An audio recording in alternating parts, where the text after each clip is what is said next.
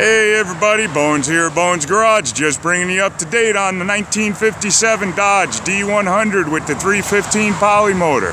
Well, motor is all done and runs absolutely fantastic. We replaced the water pump, we replaced the oil pump, the fuel pump. We took the distributor all apart, took the points out, put an electronic ignition in it, went from 25,000 volt coil to a 50,000 volt coil. Also with the pickup in the ignition system, we're doing a multi-spark setup with a rev limiter in the original distributor with the original cap on it, or original style cap. We put a set of 8mm spark plug wires on it that we make ourselves. I took the old metal spark plug wire looms, added the plastic to it so this way we don't get the spark jump through the metal, and ran the plug wires nice and neat. New plugs are in there, and a whole bunch of other stuff. We completely resealed the motor. I did some work on the carburetor. We did some work on the electrical system, did a whole bunch of rewiring under there.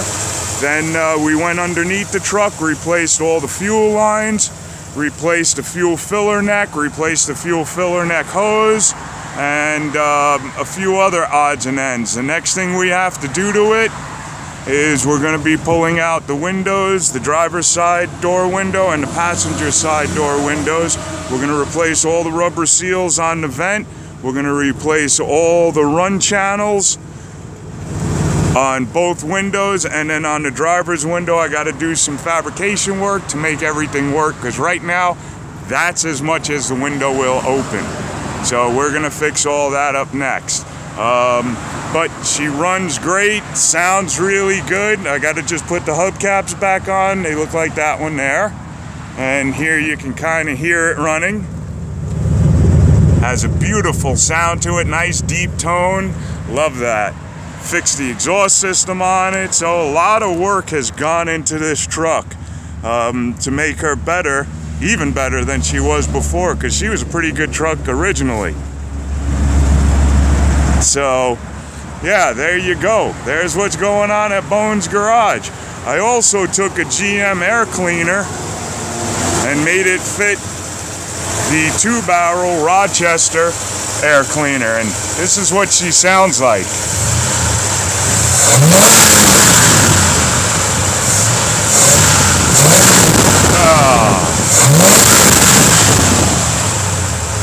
Nice, so responsive now. As soon as you touch that fuel pedal, it goes.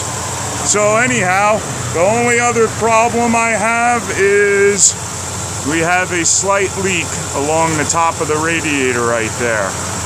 As you can see, somebody had tried to do some patchwork on that and get it to stop leaking sometime in the past, but it has started leaking again. So got to talk to the owner and see what he wants to do about that. But that's about it. That's what we've done to this truck. She's running great. Motor looks really good, all nice fresh paint on it, and can't wait till he sees it next week. Alrighty guys, talk to you soon. Have a good one. Okay, bye.